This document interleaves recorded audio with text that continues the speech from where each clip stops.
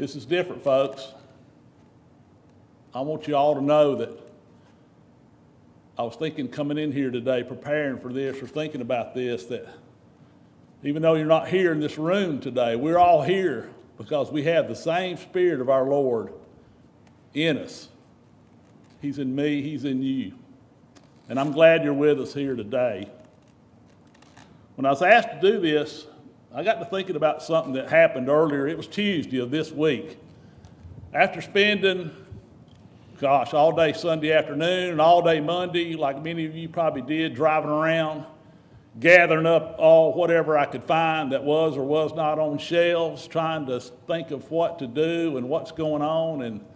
And I admit a little panic maybe. I was sitting there at the house Tuesday morning, about 20 to 10 or something Eastern time, because I was watching the news, getting the numbers on this coronavirus, and just seeing, oh my goodness, just in these few days how it's multiplied. And then I thought about that. I'm sitting in the chair, then I flip over to the business channel, and news is worse there, or not worse, but more of the same old thing. The market was crashing, and I'm sitting there thinking, oh my goodness, what's going on with us? What's going on with our world right now? And I glanced over from my chair, and I looked over, and I saw my son's dog, Socks, and you can see that. And as I looked at there, and I saw automatically Matthew 6:26 came into my brain. I looked over at Socks and said, oh my goodness, now there is somebody that's truly not worried, or there's a creature that God made that's truly not worried. In Matthew 26, the Spirit put it in my heart, and it reads, look at the birds of the air. They do not sow or reap or store away in barns, and yet your heavenly Father feeds them. Are you not much more valuable than they? And I literally laughed sitting in my chair as I looked over that dog, and that scripture came to my brain, and I said, God, I got you. I hear you. I thank you for that, dear God. So as we go and we think today about Jesus on the cross, how He looks at us as being so valuable that He was willing to get on that cross for us, and that cross was meant for us. So bow with me today as we take this communion together to remember what Jesus did for us. Father God, in the name of Jesus, I thank you for loving us. I thank you, Father, that we are valuable to you, and we are heirs to your throne, Father, because of what Jesus did for us. And dear God, as we take this bread today, let us remember his body that was hung on that cross and broken for us. In Jesus' name I pray, amen.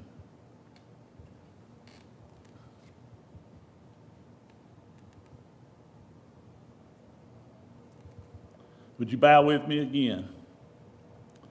Father, this emblem, this juice, this fruit of the vine, dear Lord, what a simple thought, but how important it is, Father. We thank you for this, dear God. Dear Lord, as we take this today, let us remember the blood that was shed on that cross. Dear God, that cross that was meant for us, and your Son was willing to die for us, and we thank you, Father. In Jesus' name, amen. Okay, you can go. You can exit.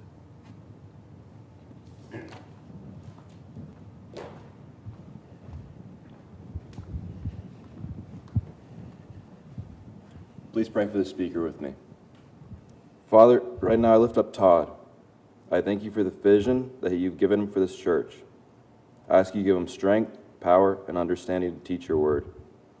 I pray that we use this lesson to honor and glorify you and your name. I pray for peace, not only in our country, but in the world. Through difficult times, You have a plan, and we need to remember that. I pray this in your name. Amen. Amen. Amen. Thank you, Grant. Good morning, church. We will start as we always do. God is good, and all the time. Amen. Amen. If you have your Bibles with you this morning, please be turning to the book of James. For the past several Sundays, church, we have talked about the fact that we all have trials and temptations and tribulations in our lives. And church, we've talked about how these trials that we face, they strengthen us and they make us more like Jesus. And now that James has told us how these trials can be, let me restate that. How these trials of various kinds, how they will come, and how they will be beneficial to our lives. Well, James ends chapter 1 with an explanation of how we are to prepare to be able to withstand these unwelcome events in our lives. Let me pause there for a moment and tell you a little bit about today's sermon. Today's lesson is going to be a little different than most of my sermons. You know, it's easy to talk about our trials, and it's easy to talk about how we respond to those trials.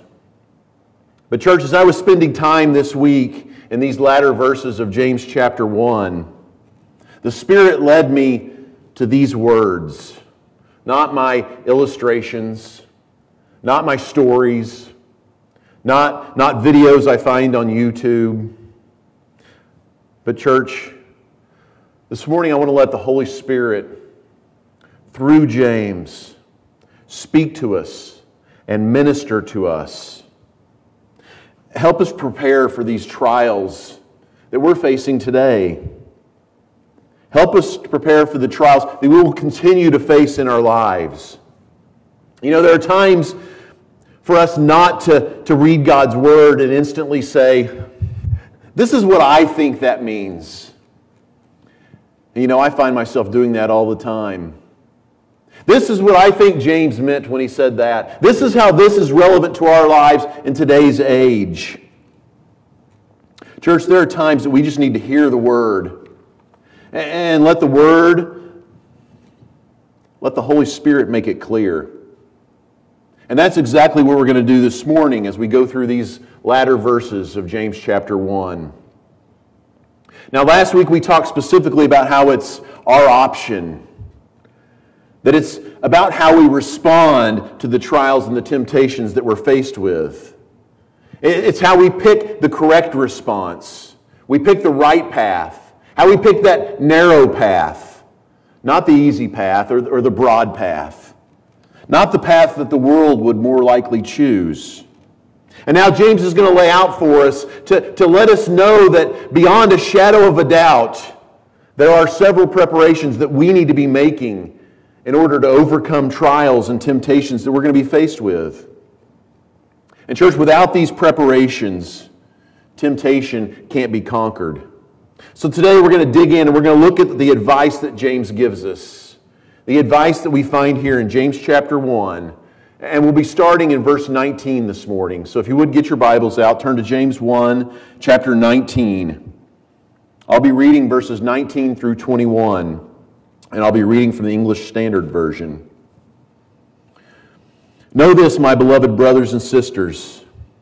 Let every person be quick to hear. Let every person be slow to speak. Let every person be slow to anger. For the anger of man does not produce the righteousness of God.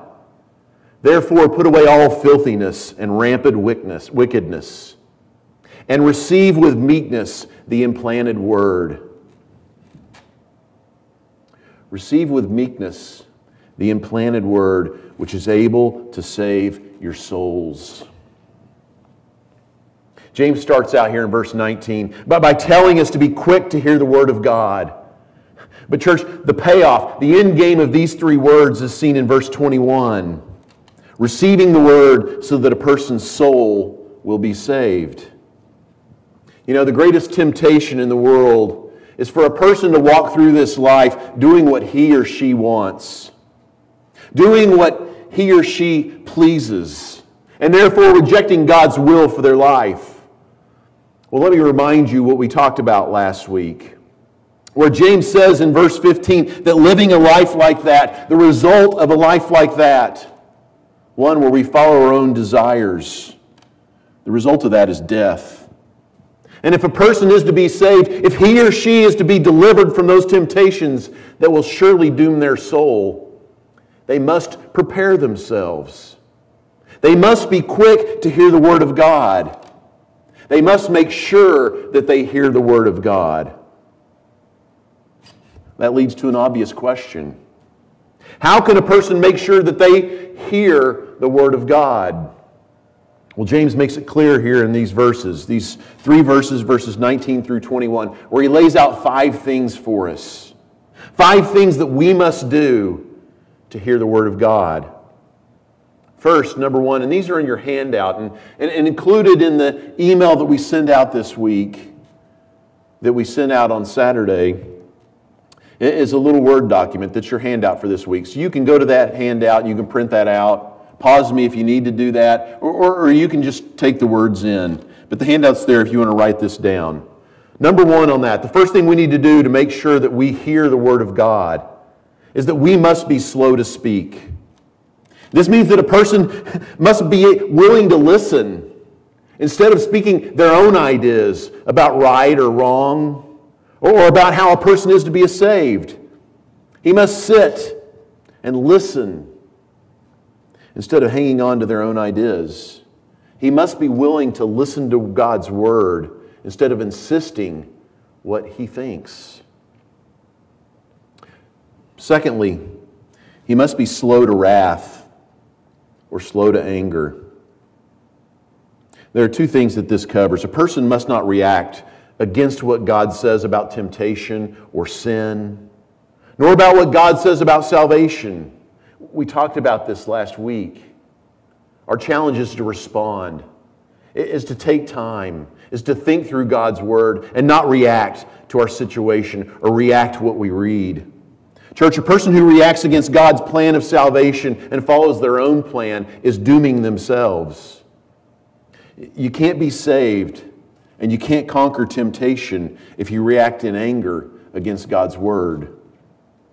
The second thing James tells us here is that a person must not be angry or act against others in wrath. Anger and wrath disturb and distract. An angry person can't focus his thoughts on the Spirit. An angry person can't focus their thoughts on God's Word. Church, the third thing we must do to be sure to hear the Word of God is to put aside all filthiness. The picture that comes to my mind here is that of taking off a dirty garment and putting it aside, getting it away from us. If a person enjoys the dirt and the filth, then their mind's going to be focused on that. Their minds will not be clear, at least not clear enough to hear the Word of God. And it's interesting when you dig into James here in the Greek. And the Greek word that James uses for filth, it's the word rupos, which sometimes, well, most of the time refers to the wax in one's ear. So the picture James presents here is descriptive, to say the least. A person with wax in their ear can't hear the Word of God clearly. So he must take the wax out of his ear and put it away, or else he'll be deaf to the Word of God. Brothers and sisters, what James is saying here is if something is keeping you from hearing the Word of God, you've got to remove it from yourself. You've got to get it away from yourself. Church, don't let anything stand in your way of hearing the Word of God. Fourthly, a person must set aside all that remains of evil. Even after putting aside all moral filthiness, there's going to be evil that comes from within us. So we've got to be aware of this. We've got to put these remains off. James says we need to lay them aside. And the fifth way to make sure that you hear the Word of God is that we must receive the Word of God with humility. We must be as a child before God. Now, growing up in the church, we've talked about being like that of a child. We talked about that when we did our study on Mark, of having the heart of a child. And all my life, as I heard these words over and over again, I always pictured the young Christian, the immature Christian, needing to be like a child, to absorb the lessons of God. I don't think that's what James intends here. I think James is speaking to the young Christian, but James is also speaking to the mature Christian, those who know the Word well, when he says, sit before Him humbly, just as a child does their father. The idea here in James Church is that we must be humble and gentle and quiet and attentive in listening to the Word of God. And when we sit before God like this, we discover a most wonderful thing.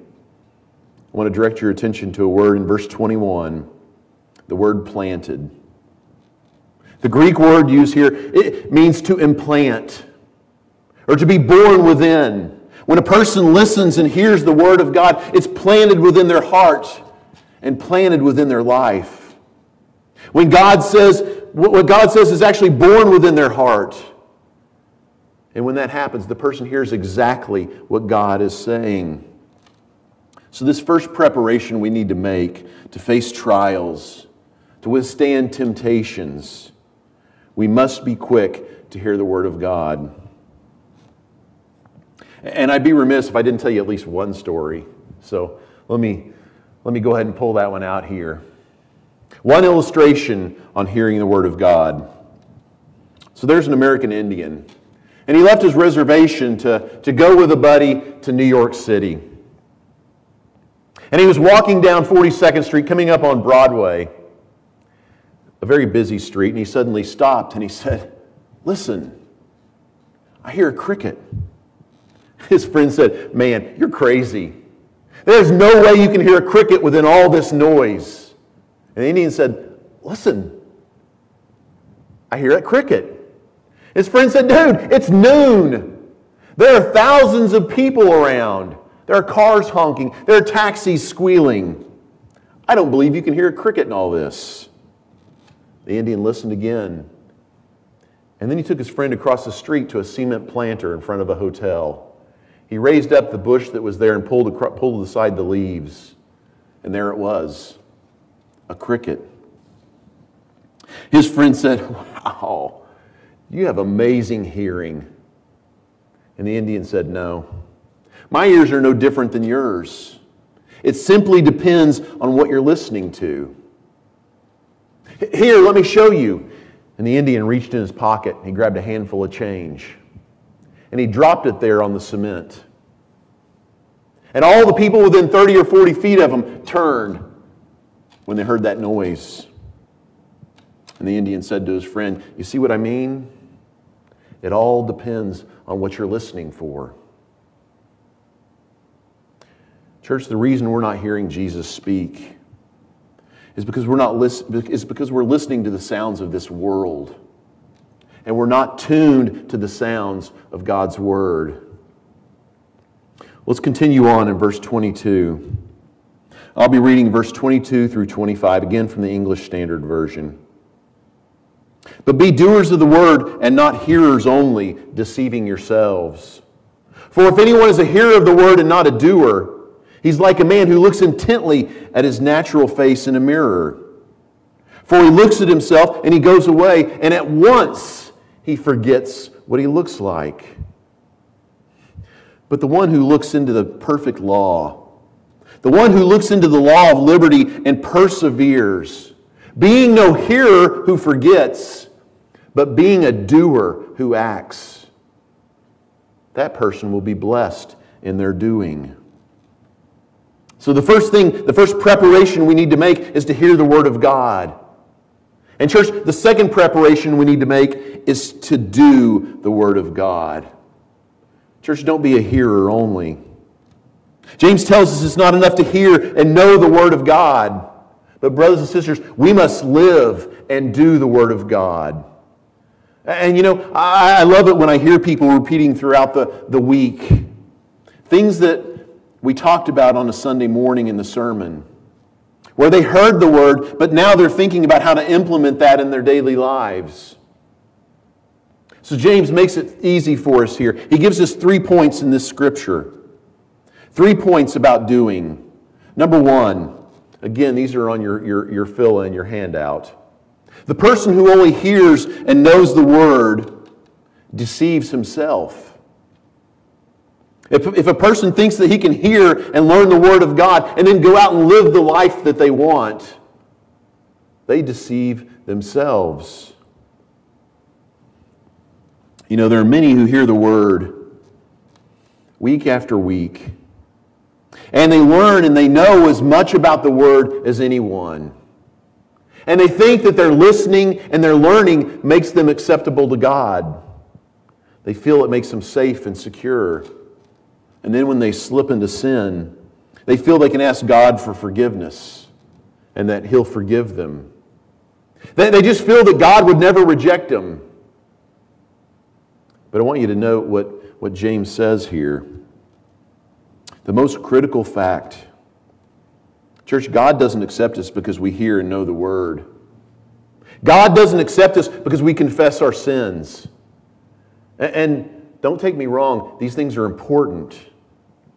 But these alone aren't enough.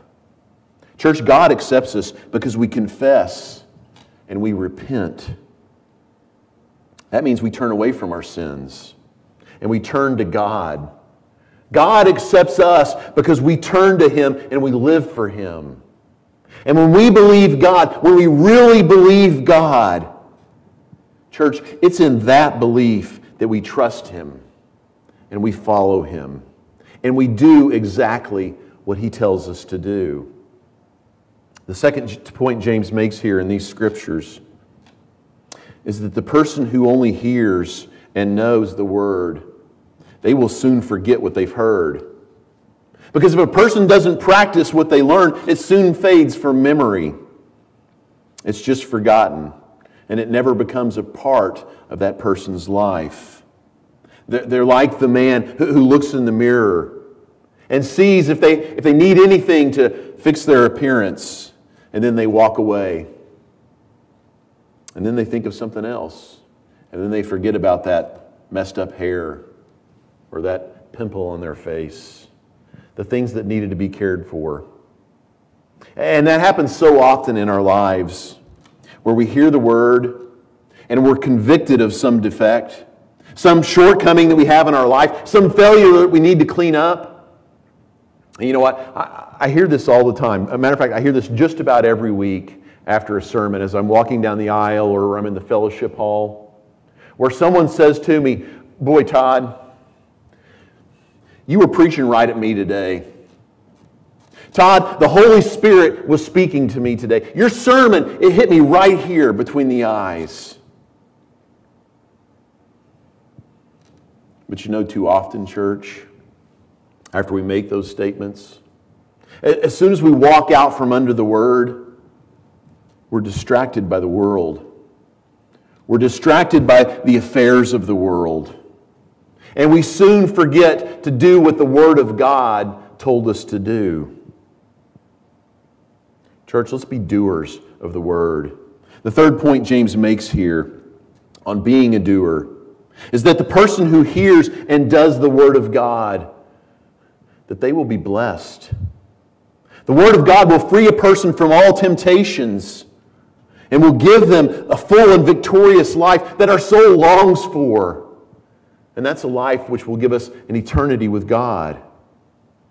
Church, a person who hears and does and lives the Word of God will find that they're freed from all that enslaves them here on this earth. Church, the Word of God is the law that gives freedom. It's the law that sets men free to know God and to have fellowship with God forever. But the critical point of this scripture here, verses 22 through 25, is that we have to continue in the Word of God. We have to continue to live just as it says. And if we do, well, then we'll be blessed. Let's move on to verse 26. Chapter 1 and verse 26. Honestly, church, I'd like to stop right here. I'd like to, if it were up to me, my preference, let's just skip verse 26 and move right on to verse 27. Because I struggle with verse 26 in my life. It's one of the greatest struggles I have that keeps me from living the life that God wants me to live. Verse 26. If anyone thinks he's religious and yet does not bridle his tongue, that person deceives his heart. Church, that person's religion is worthless. It's worthless. So preparation number 3 that James gives us is to control the tongue. To keep a tight rein on the tongue. And if a person thinks he's religious, that is, they think they're acceptable to God, and then they don't keep a tight rein on their tongue, you're lying to yourself. No matter what they think, no matter what you profess, James lays it out, church, your religion is empty. And don't take these words lightly. The word used here for religion and religious, they describe a person who's very religious, who gives great attention to religion and is very faithful in their religious worship and service.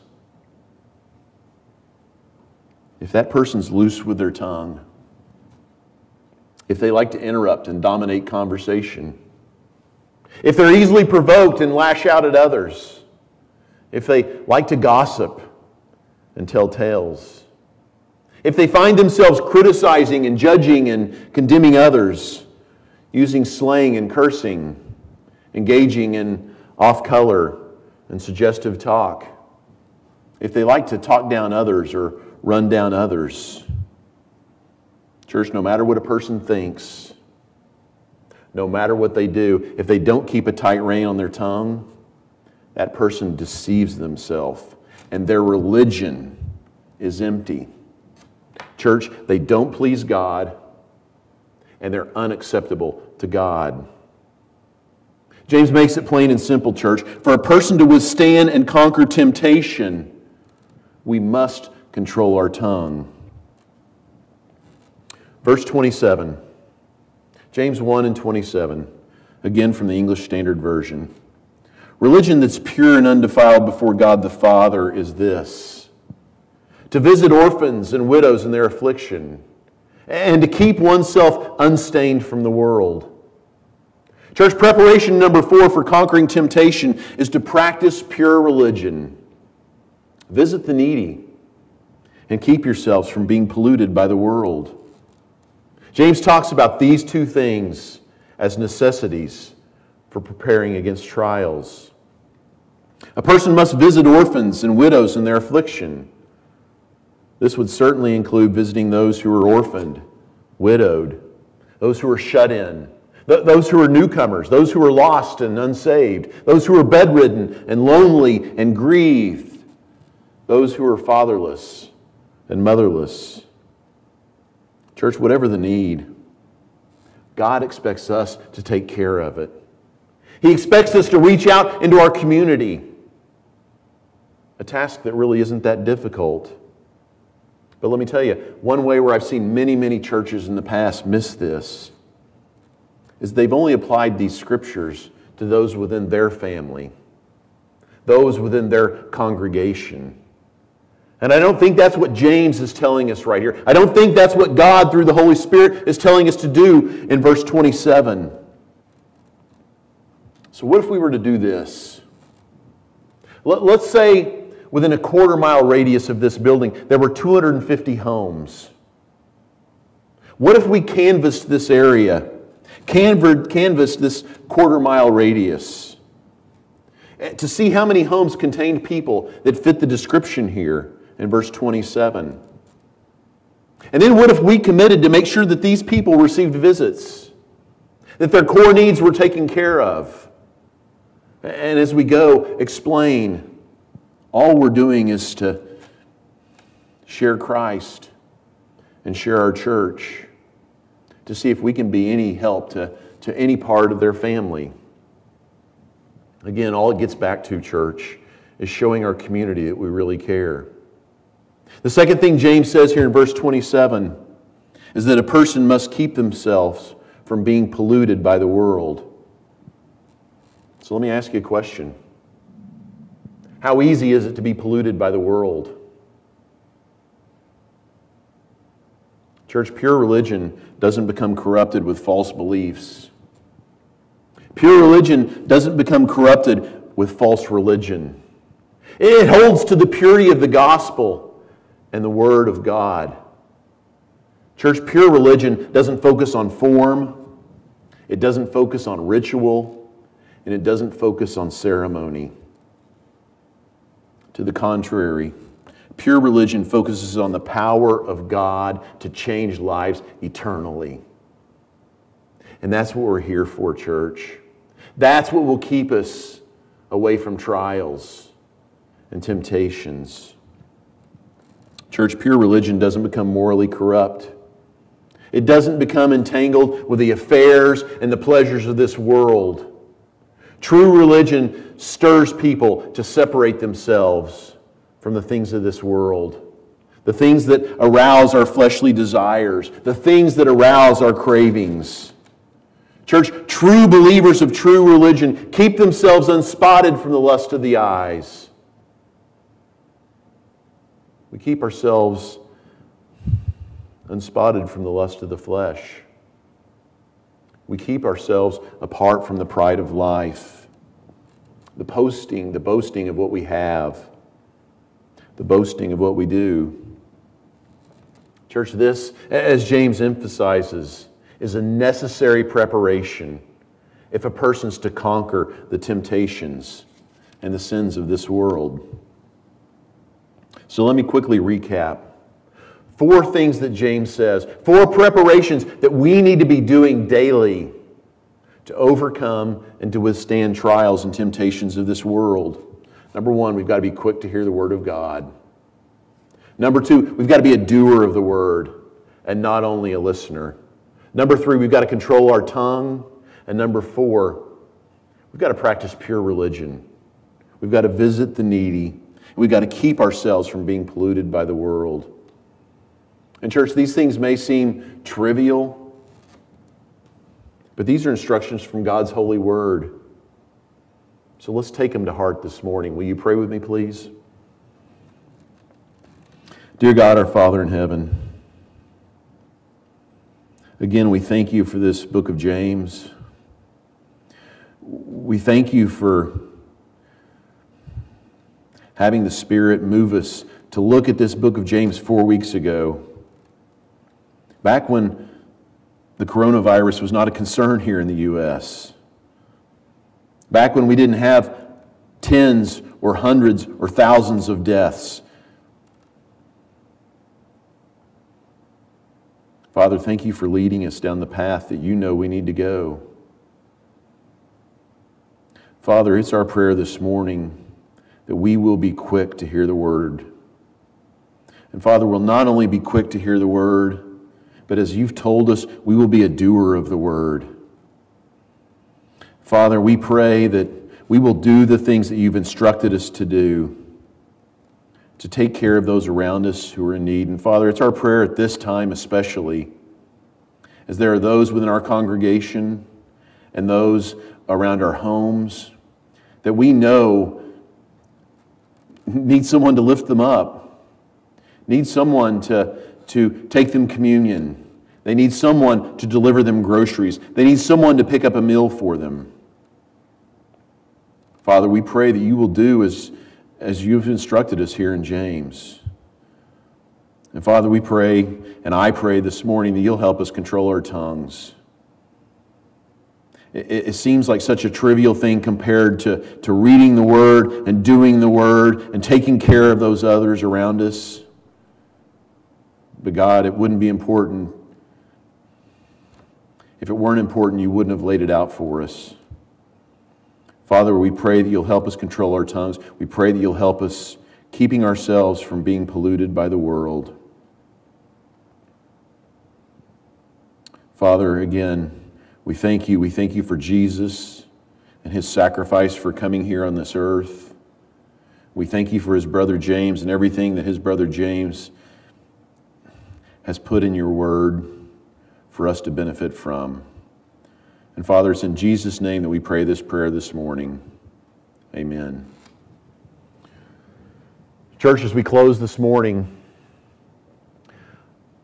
we want to ask you, if you have any needs, if you need to spend any time with one of our elders in prayer, please don't hesitate this week to give them a call and spend time with them so that they can pray with you. If you have physical needs, if you need to be taken care of, please call any of us this week. Call myself, send me an email, send me a text.